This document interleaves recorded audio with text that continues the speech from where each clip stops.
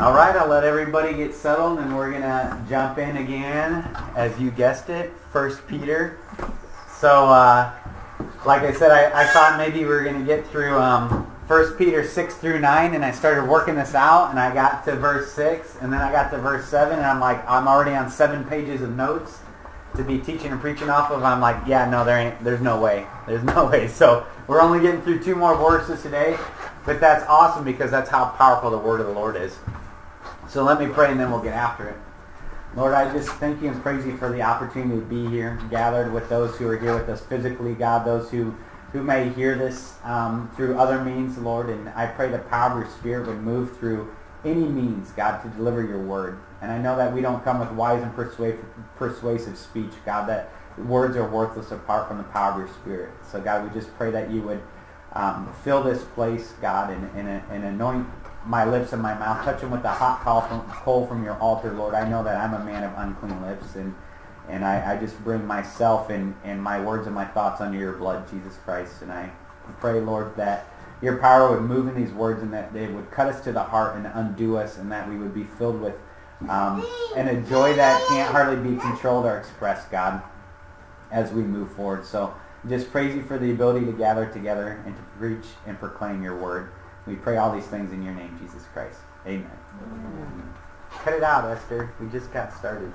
Maybe she wants to talk.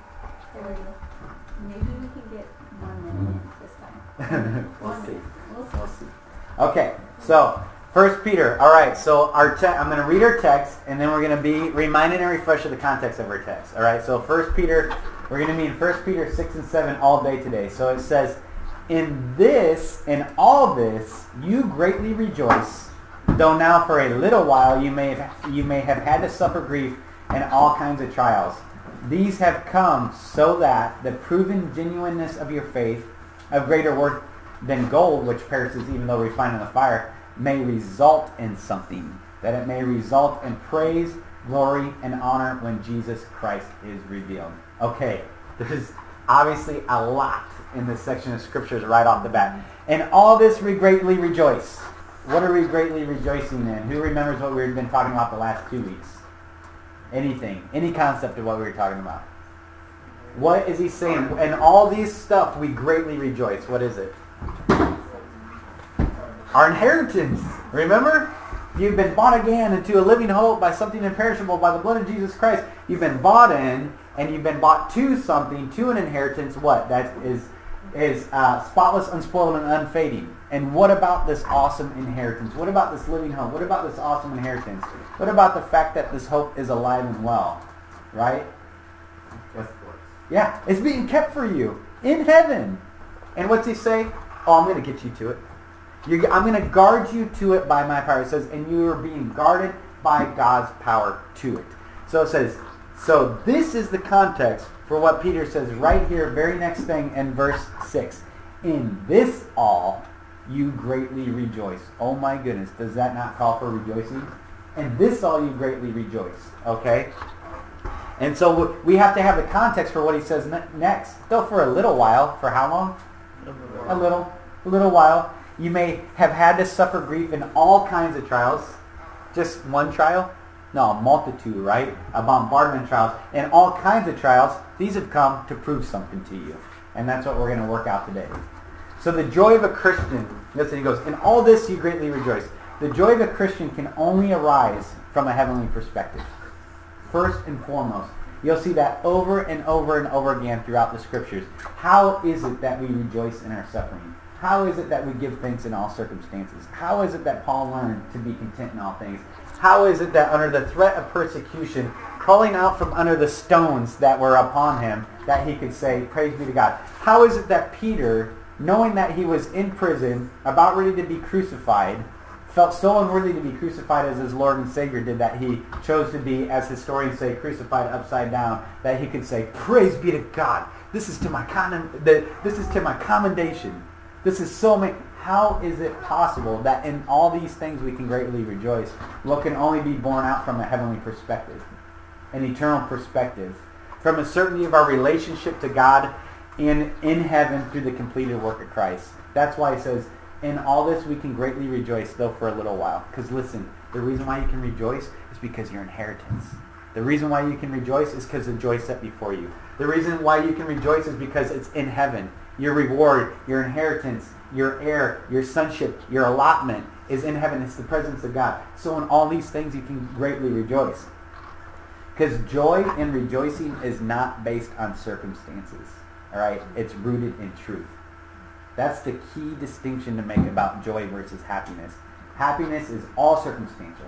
It's fleeting. It's like a vapor of the wind. It's here today, gone tomorrow. Happiness is one of the most vain attributes that you can build your life around, is happiness. It will fail you every single time. It will promise you everything, and it will deliver to you nothing. And sadly, happiness has replaced joy in this modern church dispensation.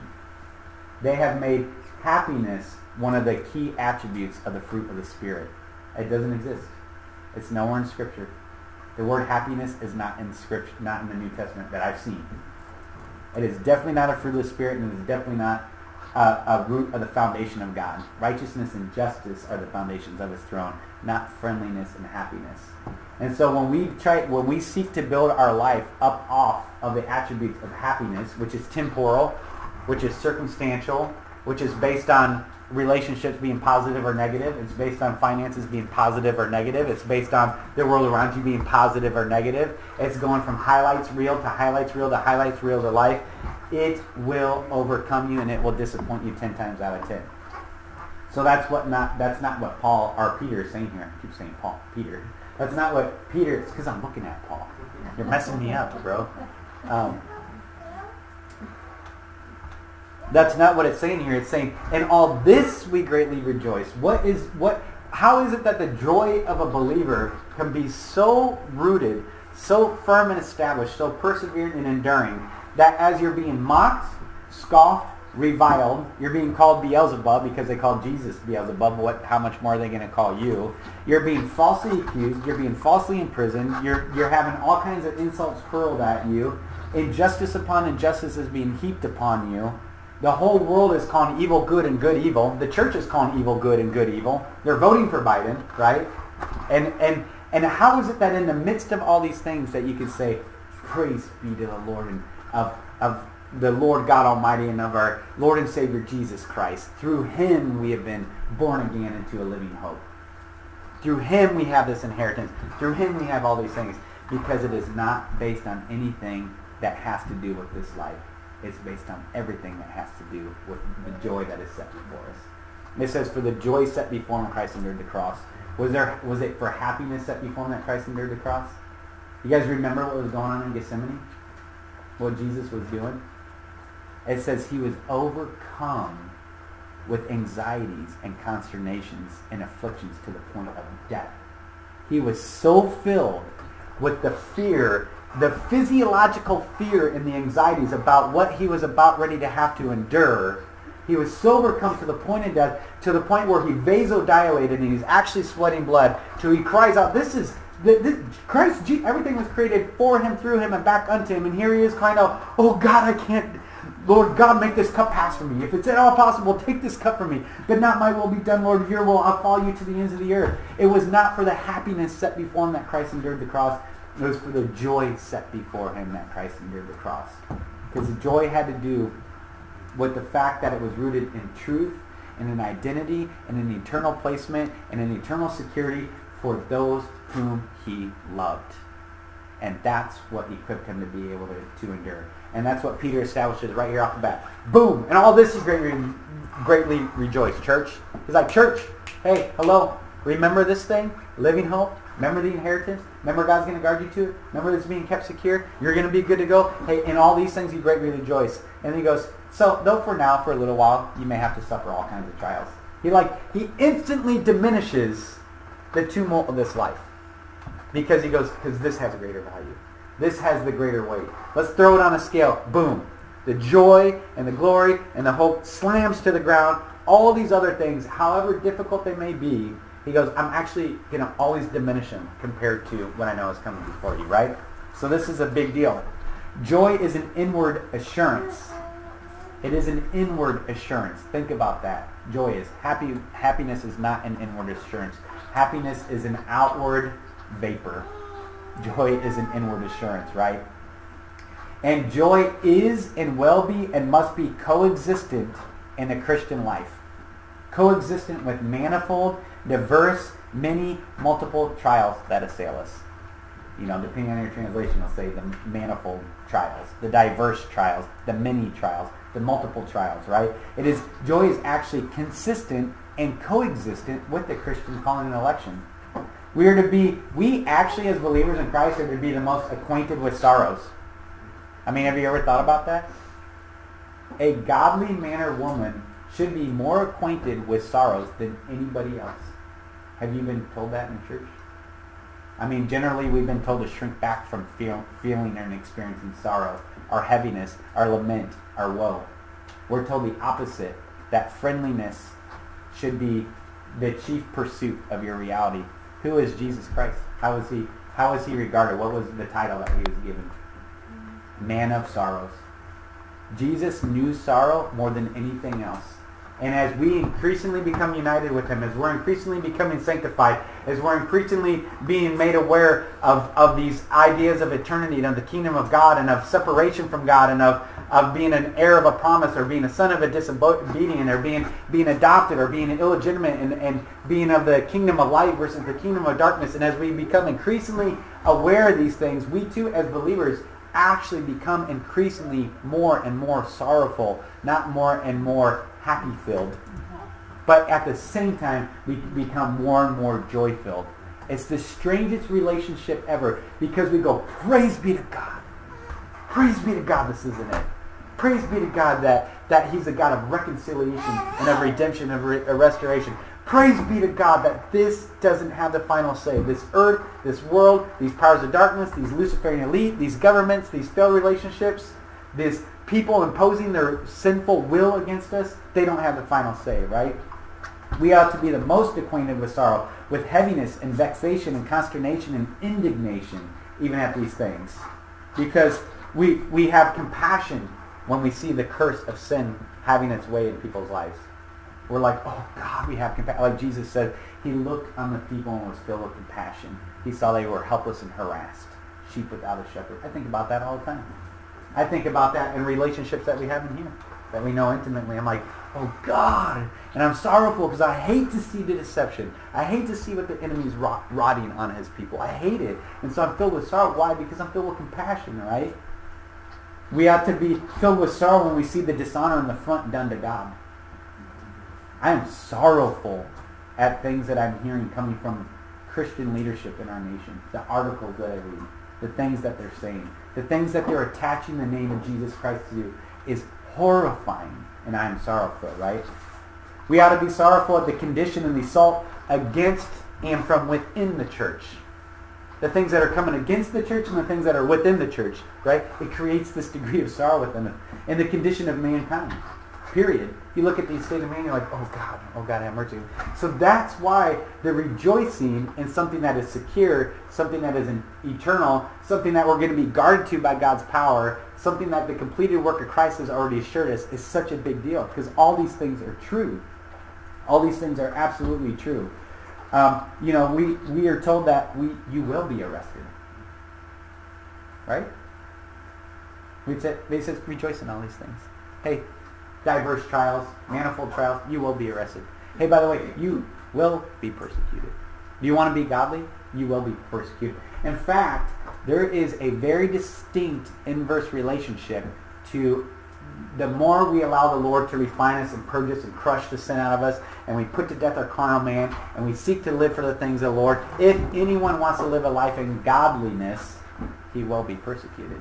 It doesn't say if anybody wants to live a life as a convert, you will be persecuted. There's a lot of people that are converts. There's a lot of people that have salvation by the completed work of Christ, but maybe just because of the wrestling of the flesh and the spirit, they don't allow the Holy Spirit to achieve certain things, and they're probably not going to be persecuted that much. Why would they? They look similar to the world. They act similar to the world. They use the same language of the world. Why would the enemy come against them?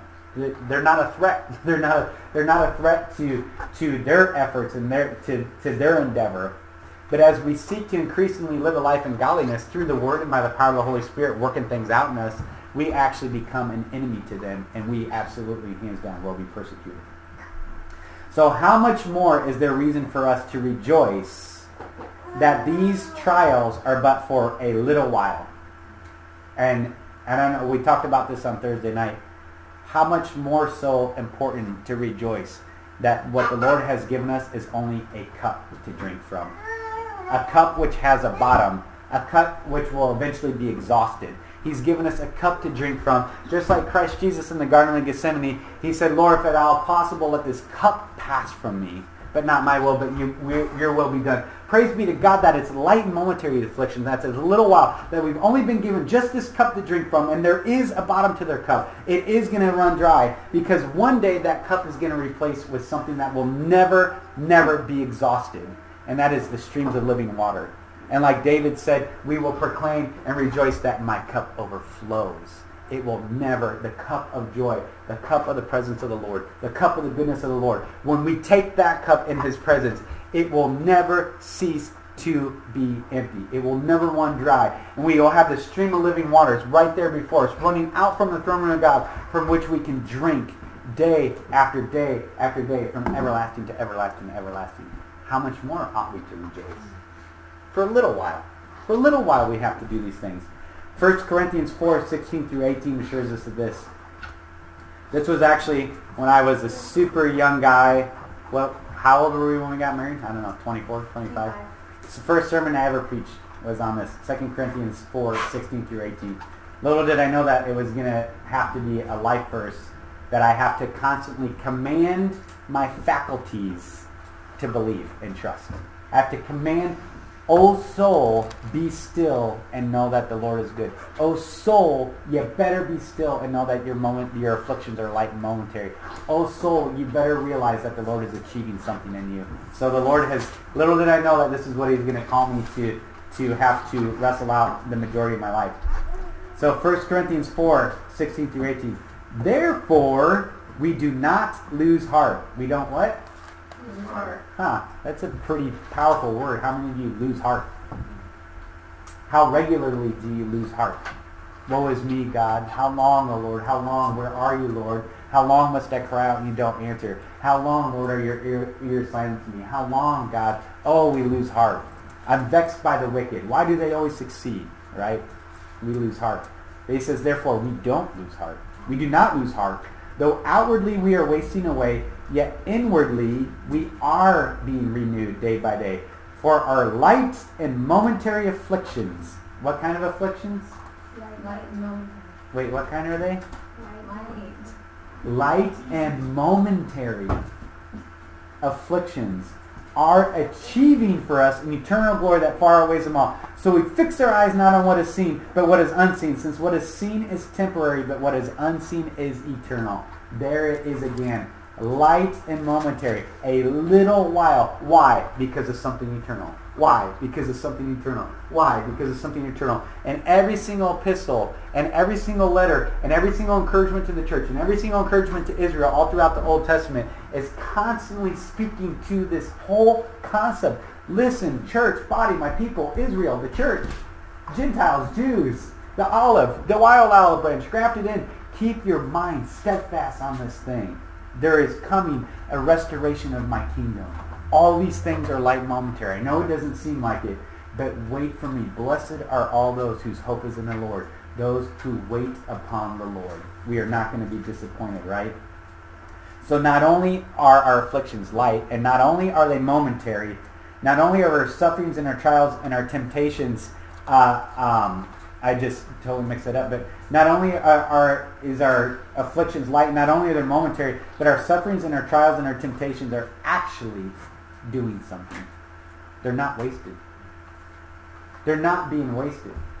And I think oftentimes for the majority of us, we feel like they're all for naught. Again, like I say every week, in the micro and in the macro. Like little things. We don't understand that all of these diverse afflictions, these many, are light and momentary, but not only are they light and momentary, because then you go like, okay, so then my mission set for life is to put my hands to the plow to lash it down with the leather lash and let it cut into the flesh of my skin and just grind it out to the end, right? Because that's what it would mean if it's just like it's like you just suck it up, buttercup, and you push through to the end, right? You go, so because they're just like momentary afflictions. But that's not what it says. He has a caveat to it, doesn't he? He says, no, not only are they light, not only are they momentary, but they're achieving something. They're doing something. It's not vain. They're not inane. God is not a hard taskmaster. He's not, what do they call him, like the watchmaker that just set it and lets it go and doesn't have to worry about it. All right, we'll keep it going after our explosion of Cheerios. Are you eating those? You're still good. All right, we'll keep going. So, what was I talking about? Let me put back here. Not only are they light, not only are they momentary, but our sufferings and our trials are achieving something in us. It's a very particular distinction to make because that's what Peter is speaking to here in 1 Peter as we continue to dig into this verse about the fact that, and all this, we greatly rejoice, though now for a little while you may have had to suffer grief in all kinds of trials. These have come so that. There's a so that moment that I always say, whenever you see so that, circle it.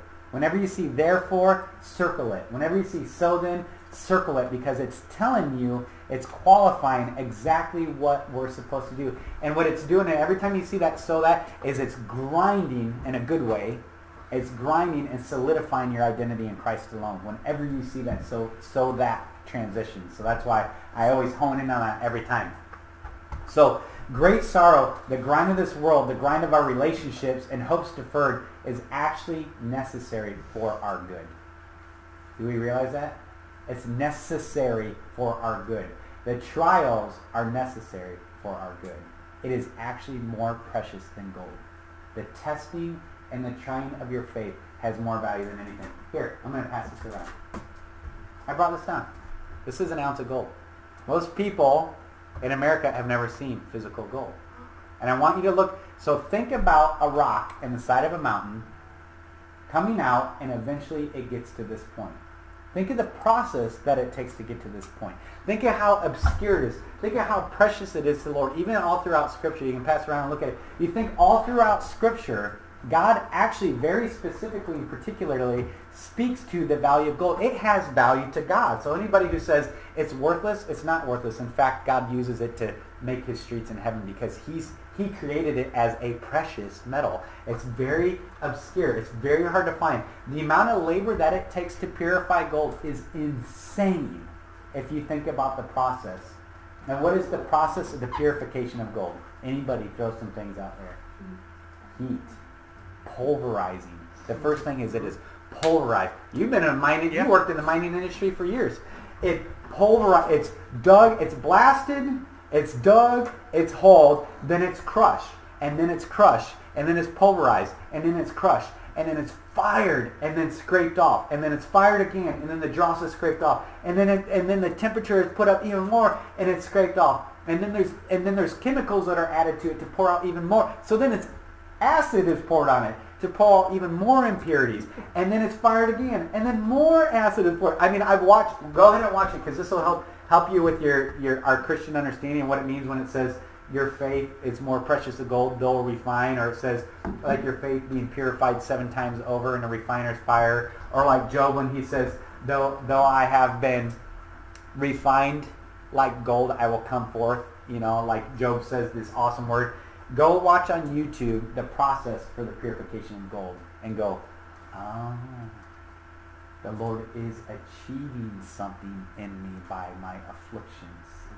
There is only one way to achieve that, wherever that, and I better get that thing of gold back. I got my hand here. He's achieving something in us, right? So God's, in Lamentations 3, guess what God says? He said, I don't willingly bring afflictions on the sons of men. I actually love Lamentations 3. It's probably, besides Malachi 3, it's probably my most read verse in my life is Lamentations 3. And because of what's contained within it. But it says in the Lamentations 3, it says, God does not willingly bring affliction on the sons of men. So that means if you are experiencing afflictions, and I'm telling you, we gotta think big picture. This is like the grind of relationships. This is failed relationships. This is money. This is identity. This is self-esteem issues. This is body issues. This is whatever it is. It's like these are afflictions. They come in all these different forms. And what it's actually doing, God says, I don't willingly bring afflictions on the Son of Man. So when I do bring them on you, it actually only has one specific purpose. That is to purify you, to sanctify you. It is unto your sanctification. It says, can calamity come upon a nation unless the Lord has decreed it? No. Can calamity come upon you unless I've allowed it? No. Look at the story of Job. I'll allow that to occur to him. I will allow that. I will allow the powers of darkness to afflict him in a certain way, but there's boundaries. Why? Because it's going to achieve something. And look at not only did it achieve something in Job, and not only did it achieve something in the restoration of Job and his family, has it ever achieved anything in you guys? Reading Job's account? Has it achieved something for thousands of years to the glory of God and to the humbling of men? Who is this who darkens my counsel with words without wisdom? Oh God, you're God, I'm not. When God gives his rebuke to Job, do you know any of this stuff? No. Neither can you know my ways. So humble yourself. I'm God, you're not. And Job says, the Lord gives and the Lord takes away. But you know what? He is the God of my life. And when he has tested me, I will come forth as pure as gold. Have we benefited from that? Yes. We absolutely have, right? So God only brings on us what is in proportion and necessary for our sanctification, for the achievement, for the mission set of an eternal glory. Did you hear that? God only brings afflictions on you that is necessary and proportioned to your sanctification. Some people get legitimately crushed and destroyed. And if it saves their soul, is it worth it? Absolutely. Some people are in Christ and they fight their flesh for their whole life, 35 years in the same stupid, inane, vain sin issues. And they grind it out and they grind it out and they grind it out. They don't realize how deep their sin issues, only to when they're in their 50s or 60s or 70s, all of a sudden they get freedom from it. And they praise and worship God in a way that they've never been able to before. And God goes, I didn't waste any of that. Not 1 ounce of your 35 years of rebellion and fighting your flesh did I waste, because it accomplished what you're bearing witness to today. It was totally worth it. I didn't put anything more on you than what was necessary and proportional for your good, for your sanctification, right? Troubles only come upon us as we have need, and they only stay as long as they are needed. It's important. They only come as we have need, and they only stay as long as they are needed. And I've noticed that in my own life.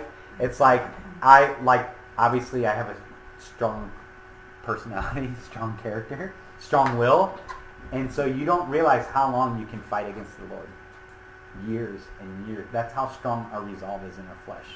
Where we know what we ought to do. We know what his word says. We know the benefits of submitting and surrendering ourselves to the Lord. We know the benefits of trusting his ways and doing it his way. We know it, but yet something in us just goes, but I'm still going to hold some for myself because I don't quite trust you. I have some disbelief, and I think I can still grind this out and just add you to it. And we can do, the Lord will let us grind that out for years. That's how strong our will is. And he'll allow it to remain on you until it accomplishes its purposes. The effect, so here's the good insight of all this. What is the effect in the trying of our faith? Back to 1 Peter. There are scripture in 1 Peter. These have come so that the proven genuineness of your faith, of greater worth than gold, which perishes, even though refined by fire. So the proven genuineness of your faith is more valuable than that gold I just passed around, which is considered the most precious thing on the face of the earth in all of creation. And God created it. So it says more precious than that, because that'll perish, though refined in fire, may result in something. What is the effect of the trying of our faith? Anybody? Salvation is one. Actually, we studied that last week. It says that you're receiving the end result of your hope, the saving of your soul, the salvation of your soul. But it says, praise, glory, and honor when Jesus Christ is revealed. Our trials and our testing are unto our probation, not to our destruction. The trials and testings are to our advantage, not to our ruin. They're to our commendation, not our condemnation. They're to our encouragement, not our discouragement. Our trials and testings are unto something. It says that it may result in something. And here's what's crazy. Okay, this is crazy. This is what it's going to result in. You getting praise, glory, and honor at the coming of Jesus Christ. You getting praise and glory and honor from the King of glory. From the King that is all honorable. From the King that is all worthy of praise. He says, actually your testing and trials is I'm going to come to you and I'm going to give these things to you. How unjust is that, right? Like, you want to talk about an injustice. He's going to come to you and says, listen, the endurance and the steadfastness of the trying of your faith is to result in something that's going to result in your praise, your honor, and your glory when Jesus Christ is revealed. That is insane to consider that the King of glory is going to come and give you honor, right? So I said, listen, this is to our commendation, not our condemnation, right? It's a huge distinction. And I'll get into it later and say I have some visual representations of that, but we'll get into it later because I think I dig deeper into it later on in my notes. So listen, here's one of the most profound aspects that I ever think of our calling and election that I can ever wrap my pea brain around.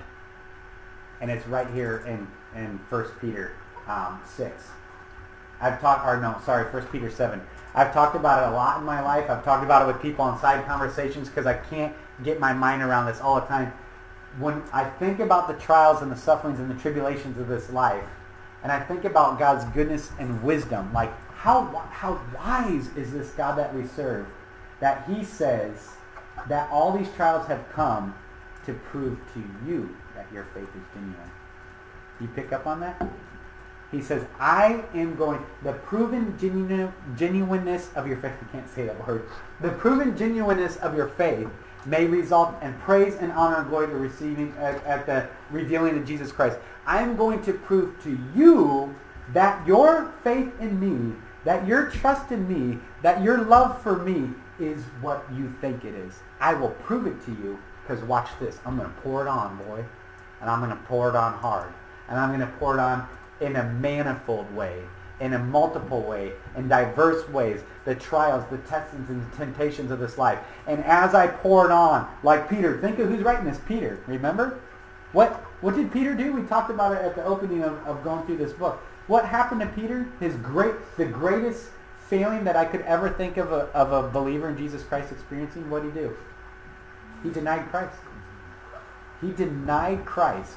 And what did Christ then restore in Peter and prove to Peter beyond anything Peter even knew and understood? What did he then reprove to Peter after Peter's great failing? How much Peter actually did love Jesus. He proved to Peter that he loved him more than he ever even knew he loved him. He proved to Peter's faith was steadfast. He proved to Peter that Peter knew and understood the forgiveness of sin. He proved it to him. He said, I'm going to prove it to you, boy. I'm going to prove to you that your faith is genuine.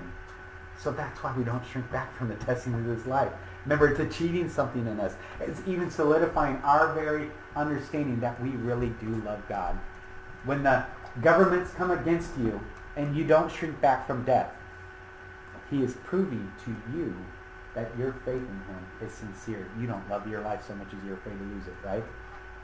He's so loving and so wise beyond our ability to even perceive and conceive that he proves to us that our faith is genuine. To Abraham, who with faith raises a knife to his son. I said, I've chosen him because he believes in me. Look it. I will prove it to you, Abraham. You will even raise a knife to your son.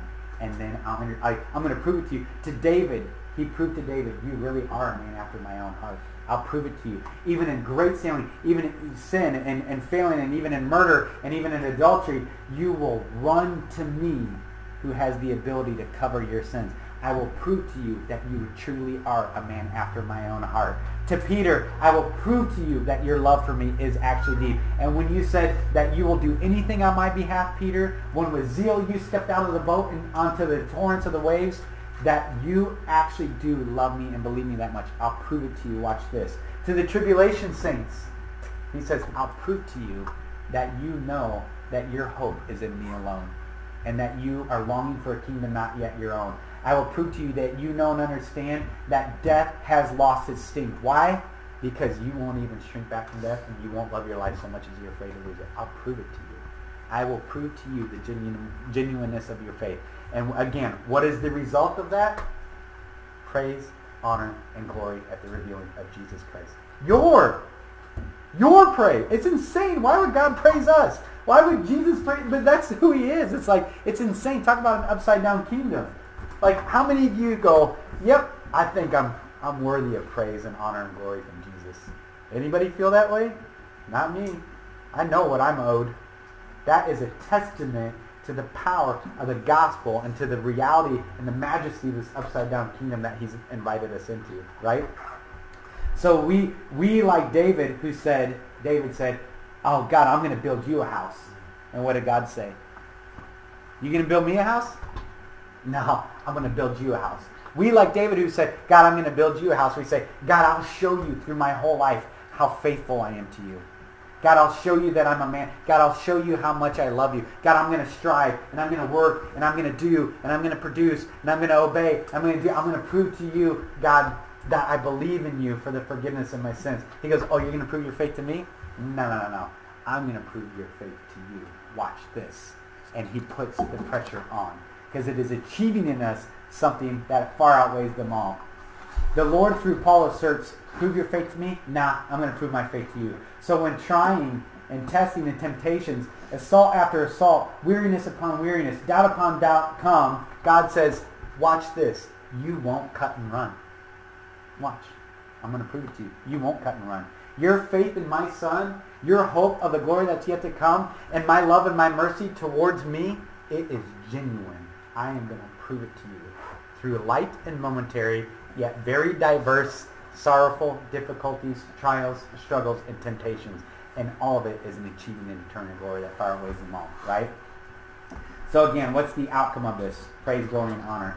Hebrews 10:32 through 39 affirms it in this. So this is Hebrews 10:32 through 39. But recall the former days when after you were enlightened, you endured a hard struggle with suffering, sometimes being publicly exposed to reproach and affliction, being publicly exposed to it, right? And sometimes being partners with those who were so treated. For you had compassion on those in prison, and you joyfully accepted the plundering of your property. Ha! Think about that, right? Joyfully accepted the plundering of your property. Since you knew that you yourselves had a better possession and abiding one, since you knew you have this, you joyfully accepted the plundering of your property. Not only were you afflicted and publicly ridiculed, but you stood next to other people who were. Since you knew that you had this, a better possession, therefore, he goes, reminds us of, therefore, don't throw away your confidence. This has great reward. Do not throw away your confidence in me. It has great reward. For you have need of endurance, so that when you have done the will of God, you may receive what is promised. Remember, what is the outcome of the trying of our faith? This reward, receiving what is promised. We have need of endurance to do the will of God, because we know we have a better possession and abiding one. For yet in a little while, how long? A little while. The coming one will come and will not delay, but my righteous ones shall live by faith. And if he shrinks back, my soul will have no pleasure in him. But guess what? Here's the good news. But we are none of those who shrink back and are destroyed. We are those who have faith and preserve our souls. Right? 1 Corinthians 4:5 says this, that at the coming of the Son of Man, it says, it's talking about things that are hidden sins, hidden intentions of the heart. But it says, but at the coming of the Son of Man, each one will be tested by fire and will receive his commendation. Is that, I thought about this again. So wait, so you're telling me that when the books are thrown open, for those who are in Christ, when the books are thrown open, and we're sitting before the bema seat of God, and judgment's coming, for those who are in Christ, you're being judged, the judgment that's being passed on you is not to see where your failings were, and where you blew it, and where you fell short, and where you couldn't overcome your carnality, but the books are being thrown open, and what's being burned off is all the dross. And it says, so at that time he's gonna judge you and see what your commendations are. He's actually, for those who are in Christ, the judgment seat is to judge what your commendations are. It's to say, here's your rewards. That's why he says, that's why you have need of perseverance. Why? Because you have a better possession and abiding one. Therefore, don't throw away your confidence. This is your reward. Don't throw your confidence. This is your commendation. Remember, these are light and momentary troubles. It's achieving something in you, an eternal glory that far outweighs them all. So don't fix your eyes on these things. Fix your eyes on those things, right? It says these are many afflictions, but they're light. All kinds of trials that you're going to suffer, but it's going to prove the genuineness of your faith, and it's going to result in something. Glory, honor, and praise. It actually says, when the books are thrown open, you're going to be judged in justice to see what your commendations are from everlasting to everlasting. Is that crazy? Here's the commendations, right? A commendation, I have them right here. These are some of mine from it. A commendation is a military medal pinned upon your chest. Boom, you get a fat stack. Commendation. All these ribbons represent medals, right? So they're medals that you get for different things, right? You have these medals. If you haven't seen military medal, these are some of mine from the Marine Corps. You get these military medals. And the commander-in-chief, and he comes up to you, and he goes, front and center, you know, whatever. Mario, front and center.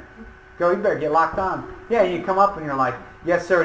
And you're seeing there's pomp and there's procession, right? And everybody, there's a cloud of witnesses that are bearing witness to what's going on. And he comes up and they read these citations. He say, if you've ever heard a military citation, they're pretty legit, right? You know, for gallantry and valor in the midst of an enemy insurgents and blah, blah, blah, blah.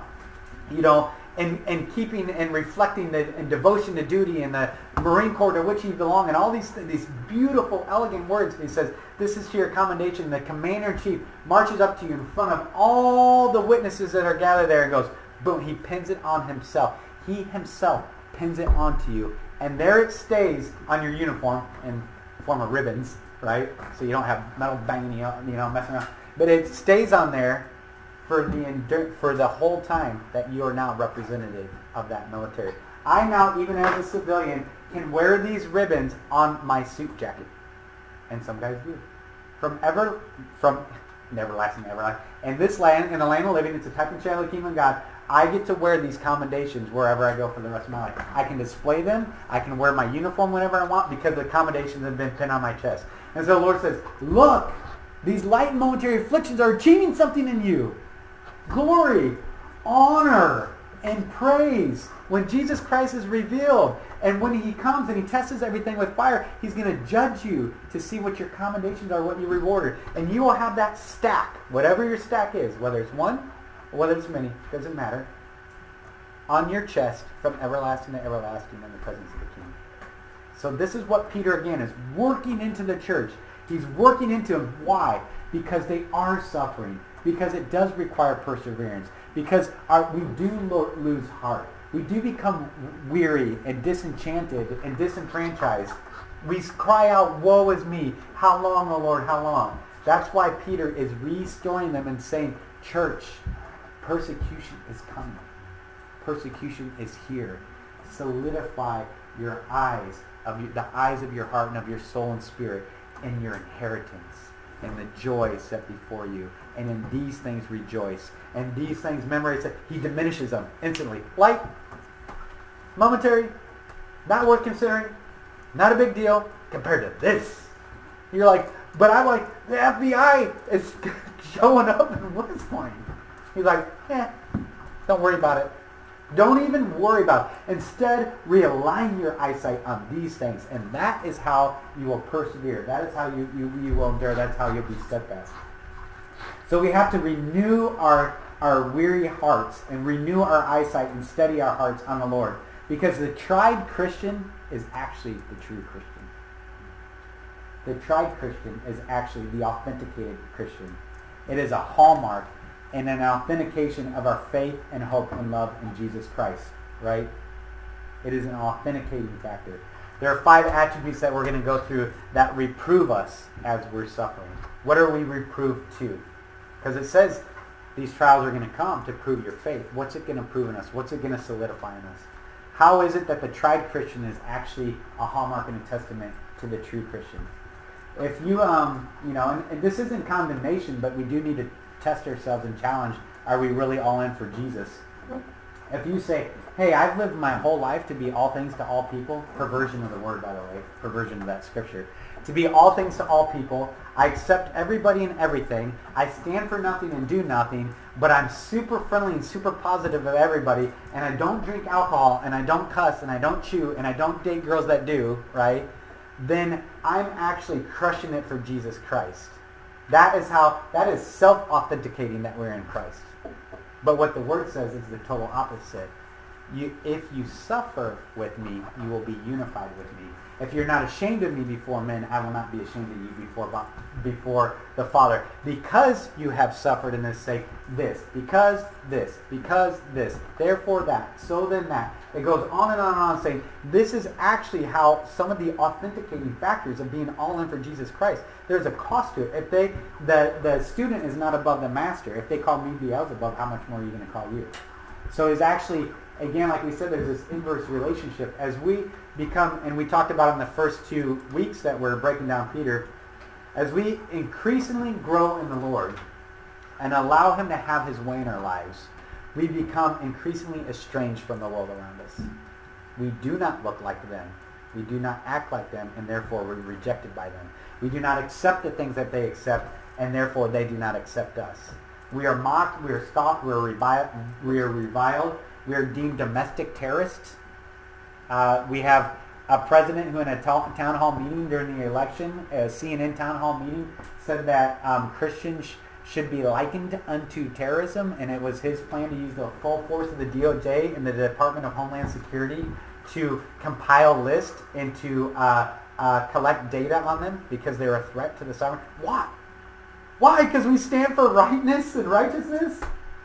Because we say the Lord can forgive your sins and he loves you and he's made a way for you. Though he's given you the bread of adversity and the drink of affliction, he's not going to be hidden from you forever. If you repent and confess your sins, he's faithful and just. He'll heal you and forgive you. And you have an inheritance that's being kept in. Because we say those things, we are being deemed domestic terror. Because we were praying in Washington, D.C., we're being deemed an insurrectionist.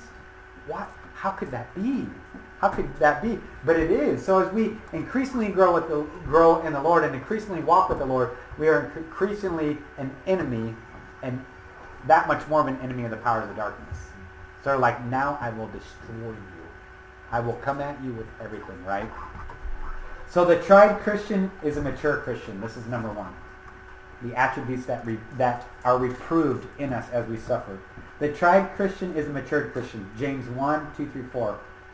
Count it all joy, my brothers. Did he say count it all with happiness and gladness? Nope, he did not say gladness or happiness. Count it all joy, my brothers, when you meet many trials of various kinds. For you know that the testing of your faith, what's happening to your faith? It's being tested. Here we go, the tested genuineness of your faith. The testing of your faith produces perseverance. And let perseverance have its full effect, that you may be mature and complete, lacking nothing. What makes you mature and complete? Testing of your faith, which produces perseverance. And the perseverance is what actually makes you mature and complete.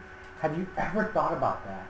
That the number one thing that is an identifier or an authenticator of increased maturity in Christ Jesus is that you're perseverant. You ever think about that, really? What does that mean? Like the depth of what he's saying right there. That the hallmark of an identity of Christ is our ability to persevere. To persevere in crummy marriages. To persevere under unjust suffering. To persevere in hostile territory. That's what the title of the series is, right? Living in hostile territory. To persevere in hostile territory. To persevere against even your own flesh that's warring within you. Like, but I want this, but I want to honor the Lord. But I want this, but I want to honor the Lord. And I don't do what I want to do, and I do what I don't want to do, and I'm such a wretch. He's like, persevere in it. That actually begets maturity in the Lord. What have we been trained to know and understand begets maturity in the Lord? What have we said is the hallmark of a mature Christian? Some. I mean, just throw out anything out there. I mean, but what have we been taught in our American evangelical paradigm? It looks like to be a mature Christian. Yeah, oh, awesome. Stability. So you're a good steward. That shows maturity in Christ. What else? Yeah, well, I was going to say self-control. So that you're always friendly at all times, no matter what's happening. And that is the hallmark of a mature Christian. It's not true. It's not what it says. It says you count it all pure joy when you meet diverse trials, for you know that the testing of your faith produces perseverance, and let perseverance have its full effect, so that you may be mature and complete, lacking nothing, right? We are commanded to arm ourselves with a proper attitude towards suffering, knowing that the more we suffer in the body, the more we are done with sin, the less we live for our own selfish earthly desires, and the more we live for the will of God. Did you hear that? It's like this cyclical thing. It says, this is in 1 Peter 4. We'll get to it in who knows how long, months probably, right, as we go through 1 Peter. But we are commanded, it says, arm yourselves with the same attitude as Christ Jesus, knowing that the more we suffer in the body, it's testifying that we're dying to sin. And as we die to sin, that we no longer live for our earthly desires, but we're actually living for the will of God, right? So what it's saying is that is a call unto perseverance. There's no shortcut to maturity in Christ. There's no shortcuts to a confidence in Christ alone. As you persevere, guess what gets built up in you? A confidence that Jesus is my all in all. It doesn't matter what's happening externally. Perseverance teaches and trains your hearts these things. Therefore, that's why you become mature and complete, lacking nothing, you know.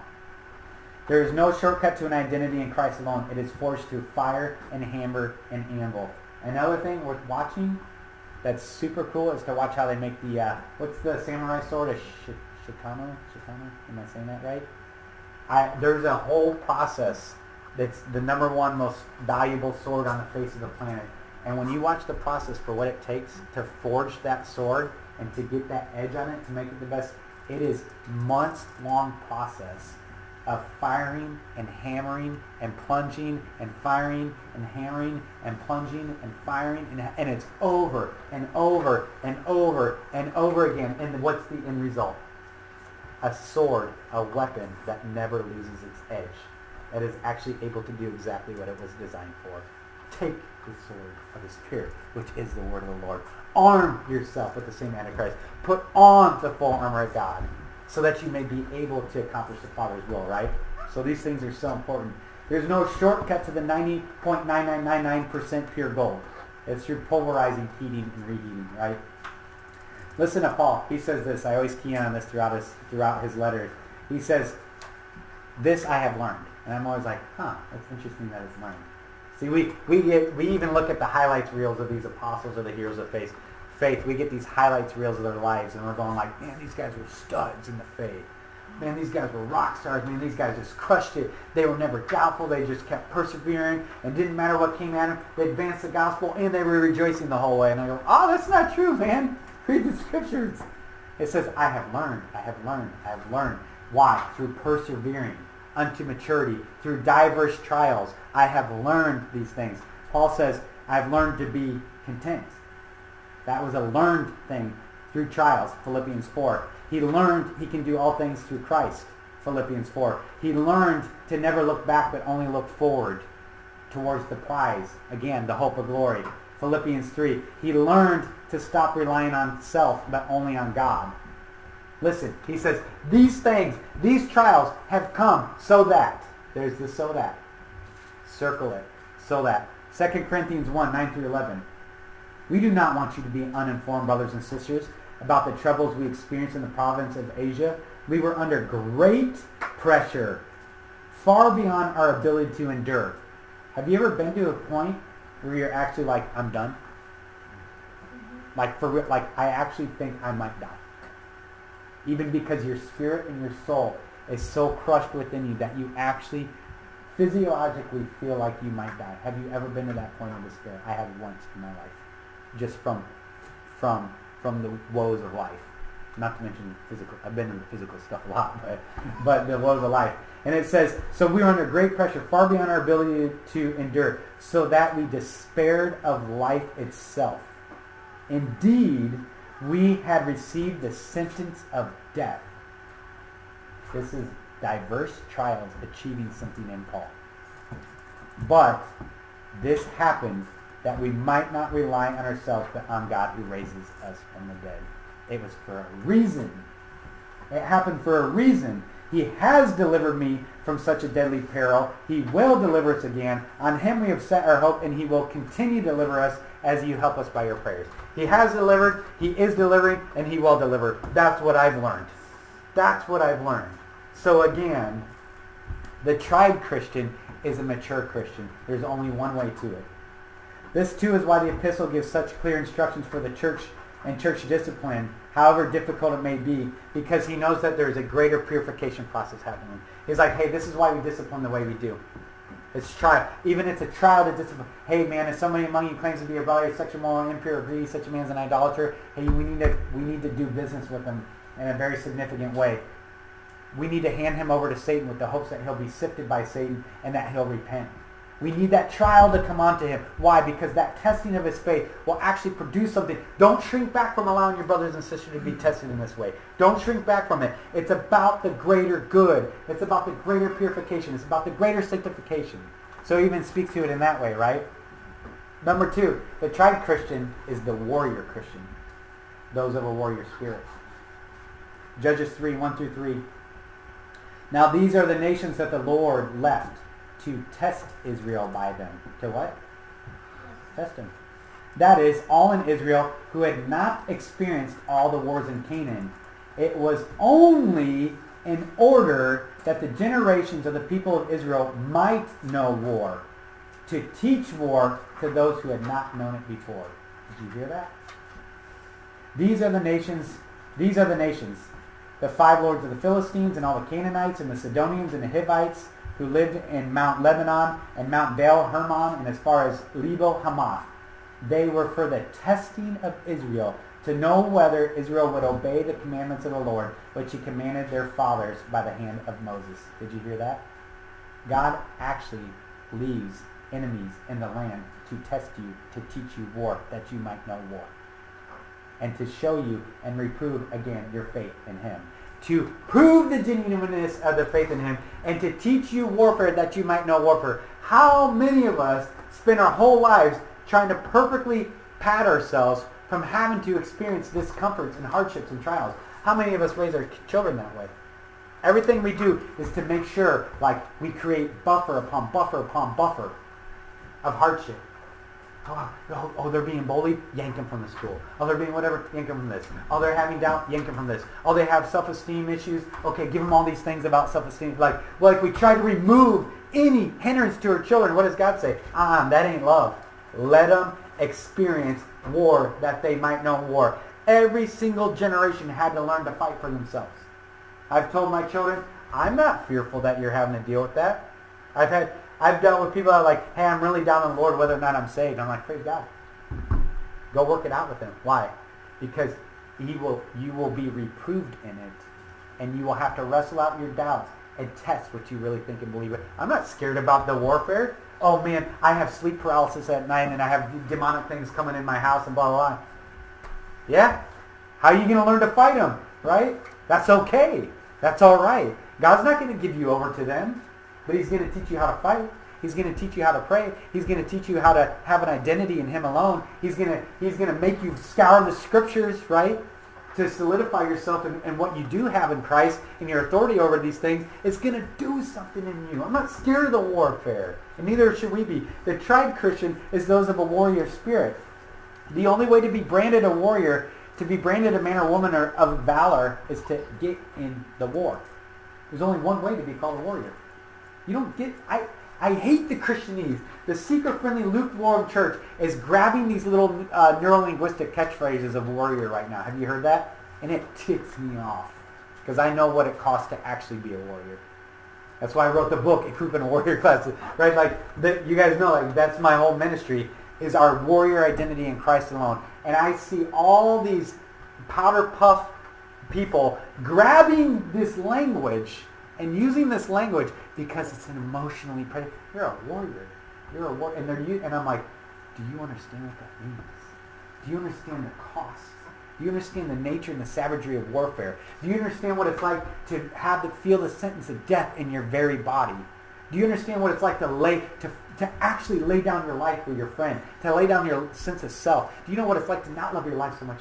Like, you don't get to claim that title unless you've been in war.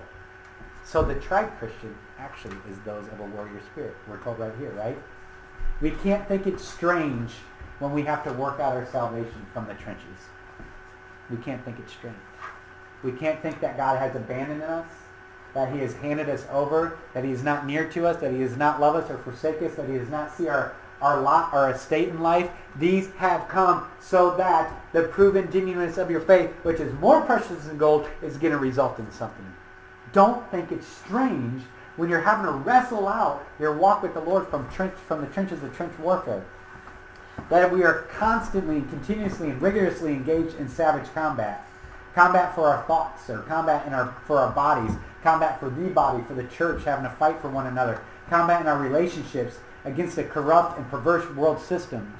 That you have to combat to actually keep your faith in Jesus Christ. Don't think it's strange. 1 Peter 4, again.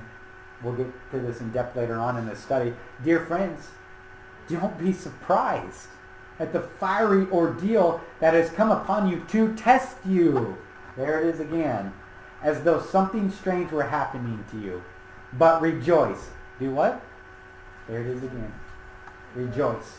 And as much as you participate in the sufferings of Christ, so that, transition to the why, you may be overjoyed when his glory is revealed. What kind of joy? Overjoyed. I don't even know what that is. But it's got to be amazing to be overjoyed. You know, it's got to be an amazing thing. 2 Timothy 2. Share in sufferings as a good soldier in Christ Jesus. Remember, the tried Christian is of a warrior spirit. The tried Christian is a warrior Christian. Share in sufferings as a good soldier of Christ Jesus. No soldier gets entangled in civilian pursuits, since his aim is to please the one who enlisted him, right? Warriors, as they endure and as they suffer and as they do these things, guess what they end up getting through trials and testing together? You know what forges the relationship? What forges that brotherhood, that esprit de corps, is the suffering. And on the backside of it, they have a singleness of mind. They have a singleness of intent. They have a singleness of a mission set. They have a singleness of a spirit, esprit de corps. They're actually one mind, one body, and one spirit. In the natural, that's what happens in warrior cultures. Because they sweat together. They endure together. They grind together. They bleed together. They're willing to lay down their lives together. They suffer. That's what produces a warrior, is suffering. So the mature Christian is a warrior Christian. And that's what we're called to be in Christ Jesus, right? Number 3, the tried Christian is hopeful and a joy-filled one. The tried Christian is a hopeful and joy-filled one. How many times have we already read, speaking of suffering, where it says rejoice? Rejoice. Rejoice in as much. Rejoice in this. Give thanks in this. So the tried Christian is actually one who's joy-filled. Remember what perseverance produces? Maturity. Lacking nothing. Complete and lacking nothing. So the trials actually produce a worship-filled heart. How many of you believe that? It does if we persevere under trial, right? Romans 5, 1 through 11. Therefore, since we have been justified by faith, we have peace with God through our Lord Jesus Christ. Through him, we have also attained access by faith into the grace in which we now stand, and we rejoice in the hope of glory. Hope. Light momentary, light afflictions, an inheritance, being kept in heaven for you, right? We rejoice in the hope of glory. Not only that, but we rejoice in our sufferings. When's the last time you said, praise be to God, my life sucks? I say that just about every day. I mean, for real, think about it. Like, you go, man, praise be to God. I feel like I can't get out of bed today, right? But does it say be glad in your sufferings? Remember, joy is distinctly different than happiness or gladness. It says, rejoice in your sufferings, knowing that your sufferings produce endurance. And endurance produces character, and character produces hope, and hope does not disappoint, because God's love has been poured into your heart through the Holy Spirit who has been given to us. That's why you rejoice in your sufferings. It's doing something. Notice every single scripture that we're covering is saying, don't lose heart. The suffering and the trials and the temptations of this life, it's actually doing something in you. It's achieving something in you. So what's the end result of rejoicing in your sufferings? It produces perseverance. Perseverance, again, produces character. So no, that's twice we're saying it's all about persevering. This is what's going to create in you a mature identity in Christ Jesus producing. And that perseverance produces character. And once character is realized, what do you finally have? A depth of understanding. Hope. And hope does not disappoint. So how contrite is it when somebody comes to you and you're like, I'm really, like, I'm devastated. I'm really struggling. And people go, you just got to have hope. You go, yeah, no, that didn't. Thanks, but no thanks. That really didn't comfort me at all. Like, oh, you can do all things through Christ who strengthens you. And it's like, listen, I know that's true, but you're not helping me right now. Like you need to do something. I need to be reminded. Listen, hope is the end result of persevering. You know what we ought to be saying to one another? Listen, persevere under this trial. God's not going to waste it. Listen, I know you're miserable. You're miserable. What if this continues for another 10 years? Are you willing to stay the course? Because listen, God's doing something in you. Pray that the Lord would sanctify this trouble to you. Pray that the Lord would sanctify this suffering to you. Lord, sanctify this suffering to me. God, you say that it's achieving something in me that I can't see.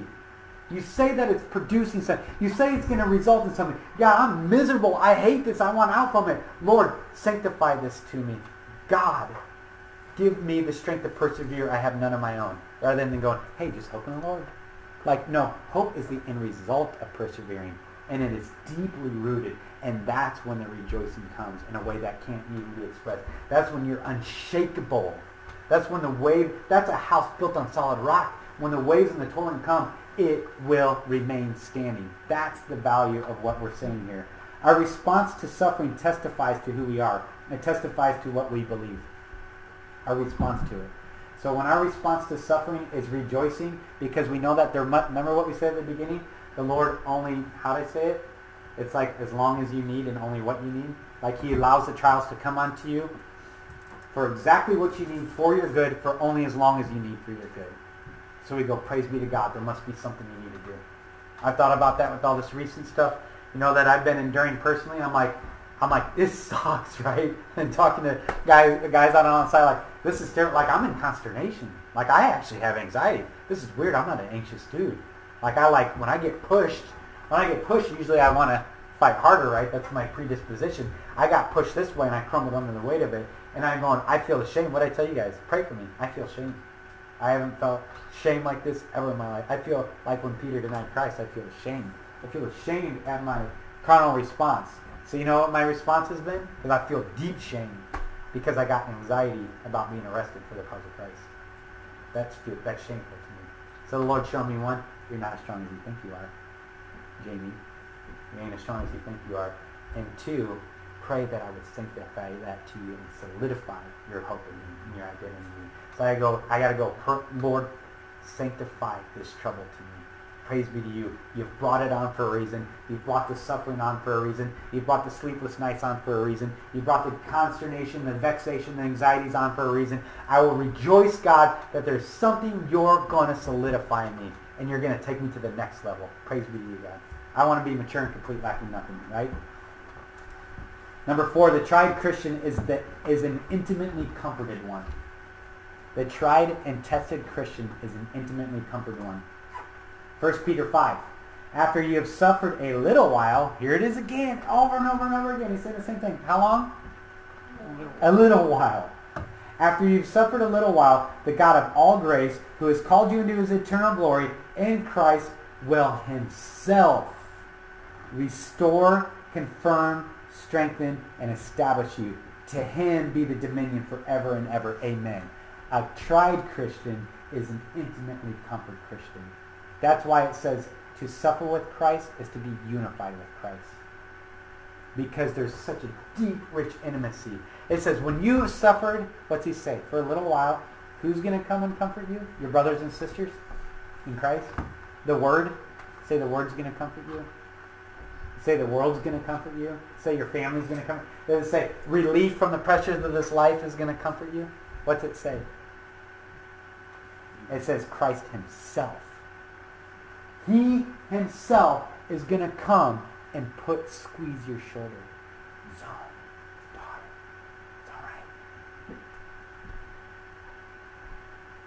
He himself will restore you, confirm you, strengthen you, and establish you. He himself. That is an amazing, that's why the tried Christian is one who is intimately comforted and intimately knows the Lord.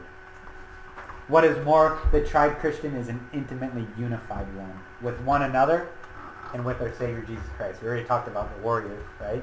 How do we be unified? What creates a shared bond? You know why we do, when we go do these warrior summit things or do whatever, why we do the paintballing thing? Do you guys know why? It's strategic. I don't do that for fun. I do that because I know and understand from my background what creates a bonding, a unification of a bonding experience. You know what it is? It's shared suffering unto a mission accomplishment. That is the only thing that solidifies people. That's why the body of Christ is to be one mind, one body over which Christ is the head, because they suffer together equally for the name of Jesus Christ. And so then they become increasingly unified because they have this shared experience, this shared suffering. They're unified in it. And so then guess what they do the more and more? They worship louder. They love harder. They weep harder. They're compassionate more. They hold out more mercy. They want to be together more. Why? Because they have this shared experience.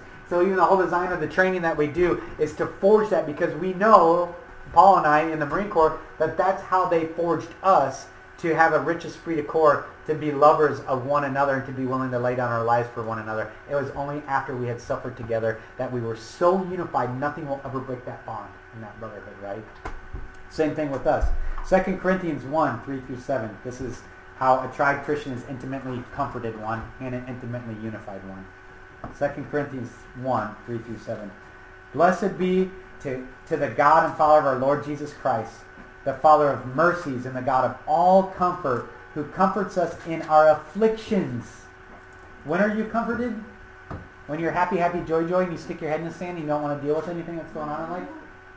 Are you comforted when you try to avoid the warfare and the fray and protect yourself from it and pad yourself with insurance after insurance after insurance after insurance in case something happened in your life, you'd be perfectly protected? No, it doesn't say that. It says, who comforts us in all of our afflictions, so that we may be able to comfort those who are in any affliction. Oh, it's for a reason. It's for a reason, right? With the comfort we ourselves have received and are comforted by God. For we share abundantly in Christ's sufferings, so through Christ we share abundantly in the comfort too. Abundantly.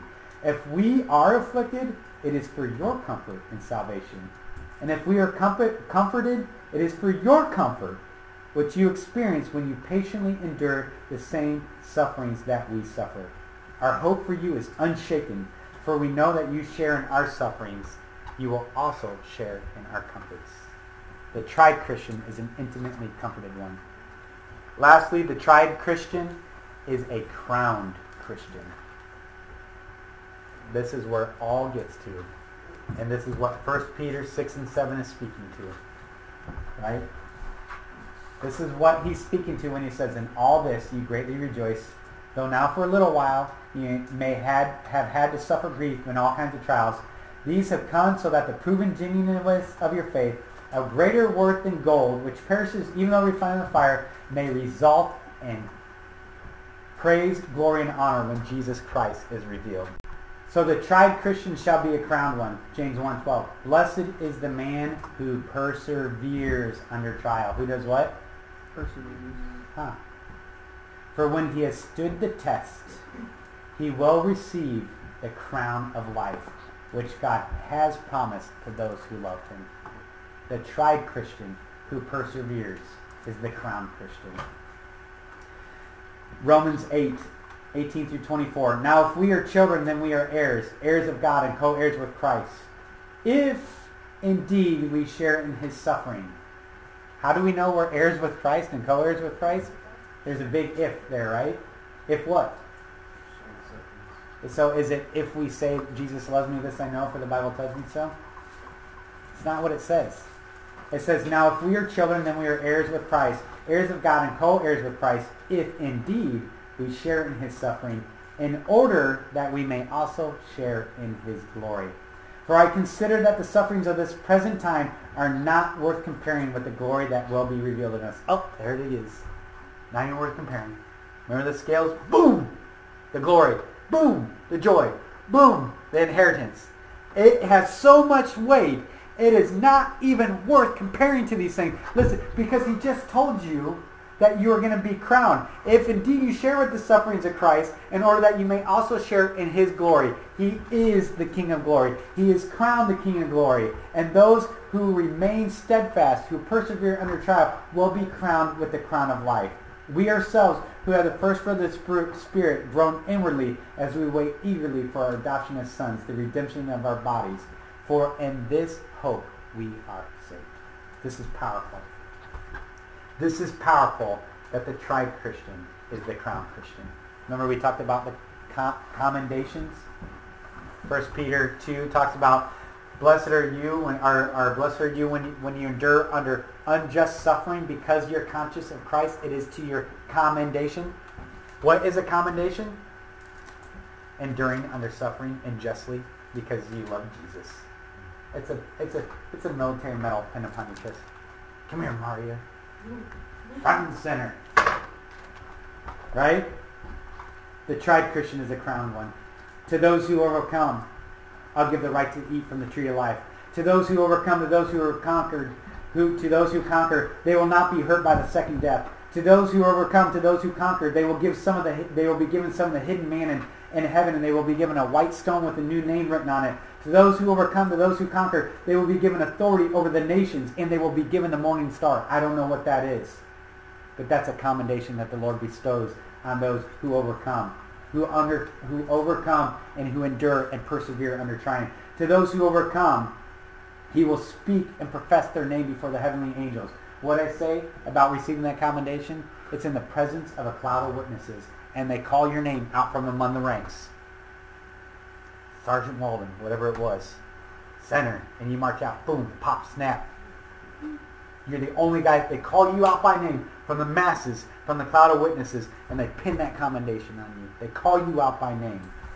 To those who overcome, he will speak our name before the Father and before all the angels. To those who overcome, to those who conquer, you will be a pillar in the temple of God, and you will be given a new name. To those who overcome, you will be granted the right to sit with me on his throne. Did he say the privilege? Think about that. Think about that. The right. That's insane. It should be a privilege. He goes, no, I'll grant you the right. You will have the right to sit with me on the throne. That's how big a deal it is. To keep your eyes fixed on that hope. To keep your eyes fixed on the inheritance. To endure and persevere in this life, light momentary afflictions, because it's achieving something in us that is so insane that we literally go, I've counted the cost. It ain't that big a deal. I'll be good to go, right? So again we say, in all this we greatly rejoice, though now for a little while you may have had to suffer grief and all kinds of trials. These have come so that the proven genuineness of your faith. I'm going to prove to you that your faith is what you think it is. I'll prove it to you. Watch. I'm going to crank up the fire. I'm going to bring it on. Of greater worth than gold, which perishes even though refined by fire, may result in praise, glory, and honor when Jesus Christ is revealed. So this should be the cry of our hearts, ladies and gents. Lord, sanctify all this trouble to me. God, sanctify this trouble to me. And you want to know what? I praise you, God, because I know that you are. You are sanctifying this trouble to me because you have affirmed it by your word. You've promised it by your word. It's going to result in something. It's not vain. It's not inane. It's not worth it. It's not for my destruction. It's not for my ruination. It's for my good because you love me. God, I don't know what you have to do, but sanctify this trouble to me. I praise you, Lord God Almighty. You are proving that my faith is genuine. Give me all that I need. I have no strength of my own. Lord, teach me to be content in all things. Lord, teach me. I want to learn what it is to know that I can do all things through Christ Jesus. Lord, teach me what it is to have no regard for the things of this world, but only eyes for you and your kingdom. God, teach me these things. Equip me to persevere that I may be mature and complete, lacking nothing in this life, and that I may be overfilled with joy, with a warrior spirit, mature in the faith, loving my brothers and sisters, holding out the word of truth to a crooked and perverse generation. God, sanctify this trouble to me. That ought to be the prayers of our hearts in this generation, ladies and gents. That's the end. Let's pray.